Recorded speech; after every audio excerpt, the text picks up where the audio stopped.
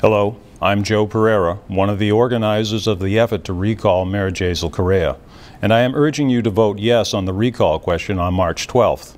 Credibility, honesty, and transparency are all characteristics that the mayor of this city should possess and exhibit. They seem to be missing in this administration, and we deserve better. He is under indictment for 13 federal counts of wire fraud and falsifying tax return. This is a shocking number of charges. Allegations like these do not just happen without due cause and verifiable suspicion. The mayor wants you to believe that these charges were caused by political enemies seeking revenge.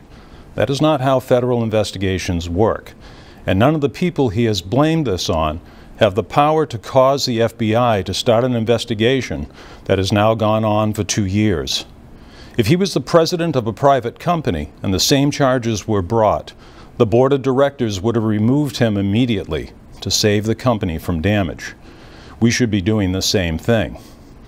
He has been less than honest with us on a number of times and has made some decisions that are not in the best interest of the city. When he was elected, he offered to take a 25% reduction in pay for his first year to fund a new police cruiser. After only 4 months, he asked for his full pay, and the cruiser never happened. He said he would go without a chief of staff to save money, but he hired an old friend to that position at a higher salary than any previous chief of staff.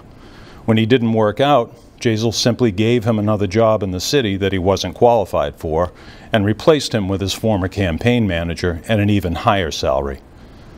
During the 2017 elections, he was not honest with us about the ongoing federal investigation, denying it several times.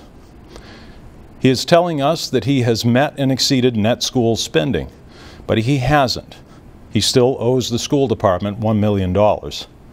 He is telling us that he has hired more police officers, but the new hires have not kept up with retiring officers, so our police department is still understaffed. He wasted thousands of dollars rebranding the city with the Make It Here campaign, but had all the banners made in Providence. I guess we couldn't make it here. The Streetscapes project on Purchase Street is badly designed and poorly constructed. It is also $750,000 over budget. When he privatized trash collection, we were left holding the bill on our fleet of trucks. Real economic development has all but stopped in the city, but Jasiel is taking credit for things that he has nothing to do with. I could go on, but I hope I have made my point. Fall River deserves better, and that begins by voting yes on the recall on March 12th.